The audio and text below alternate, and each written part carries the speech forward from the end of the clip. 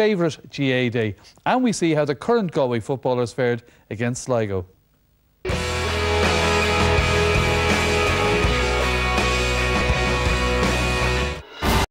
Of the GA's 125th anniversary by inviting special guests to recall their favourite day.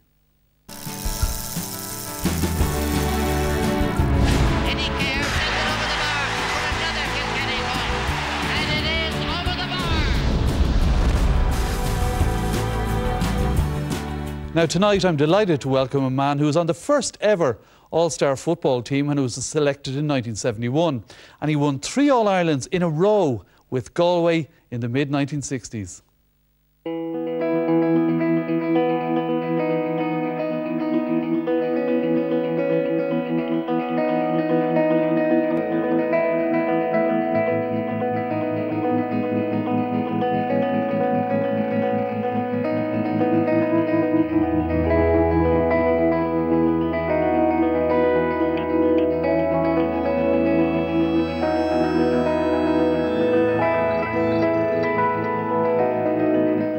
Yeah, he wore that number 12 shirt in all 3 finals, 64 to 66.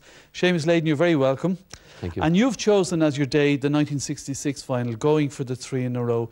That's right. Did you appreciate then how big it was, or do you appreciate it more now? I think we appreciate it more now, yeah. We had played a lot of football then, but you know, once you won a final, it was put behind you, and you had something to aim for the following year.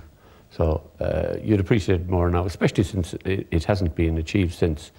The only team that have bettered it are the great Kerry team, and they had 4 in a row. And they weren't too bad. They weren't too bad. No, they weren't. No. Now, I was surprised to hear that going into the final, given you'd won the 2 previous years' finals, that you were underdogs going into the final against Meath.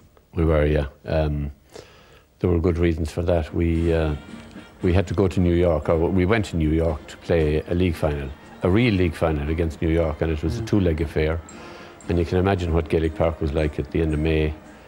Small pitch and rock hard pitch as well. Very tough matches. Took their toll. We came back and we had a buy into the Connacht final that year. We got a dispensation from the Connacht Council. Very lucky to get out of Castlebar. A Sir Dunphy from the sideline. When you rarely see as good a kick, and we scraped through. We're not impressive against, I think it was Cork in the semi, and Meath were impressive on the other side, so we were outsiders. Yeah. And yet you ended up winning it comfortably enough, and the scenes at the end were, it seemed like mayhem looking at the pictures on the field. That's true, yeah. We got off to a great start. But by the way, there was the county final in Galway was played 2 or 3 weeks before that final, which wouldn't happen today now. And the county players on both Griffin's team and the Dunmore team seemingly were flying in that county final. And some very shrewd individuals made a lot of money back in Galway at very fancy prices. Enda Collar collecting the cup there. You didn't concede much in the final. No, we didn't. We got off to a magic start. We were 5 or 6 points up, and then we closed the game off with Matty. Matty got the goal halfway through the first half, and I think the score at half-time was 1 goal to 7 points. What about your own game? How did you play in it? I felt I had a fair good game that day, yeah.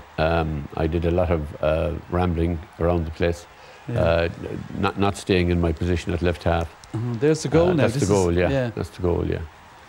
Matty deadly from 6 yards. I had a very tough opponent there in Red Collier now, and you know, he's a bit like he's a Velcro man. So he's stuck to you. But he played a lot of ball as well. But I was quite happy with my game that day. Yeah. And you got a couple of scores, which is always nice for a forward in the final. Yeah. Well, we can see some of the game here now. This is you getting away from red. It's a very different, the terrace behind the goals, it's all very different now, Croke Park, very different, yeah, very different. You had a bit of a sidestep, hadn't you? Yeah, I had a bit of a one, yeah. Brian O'Driscoll-esque. And you used the open punch, I see. You all do. No, that was the fisted punch. Yeah. Yeah, yeah. Well, I mean, getting the ball away, not out of your... You throw it before you punch it. Oh, you throw it before you punch it, yeah. Unlike today, that's... And what do you think of the modern pass? I think there's too much of it. Do you? I do, yeah, I do. I think the game needs a total overhaul. In fact, you know, if you look at the championship to date, it's very poor. What would you do? What would you? Oh, I'd be very radical. Would you? I would, yeah, I would. I'd go to, I think I'd go to 13 aside. I'd go back then to 60 or even 12 aside. Go back to 60 minutes. I'd introduce, consider introducing the mark, and a lot of other things. Because you are radical. Yeah, that's why no one will ever listen to what I have to say. But I think it does need a radical overhaul. Well, it's having a bad year. No, well, we'll see, and we'll get your comments on the current Galway match in a few minutes. But in the meantime.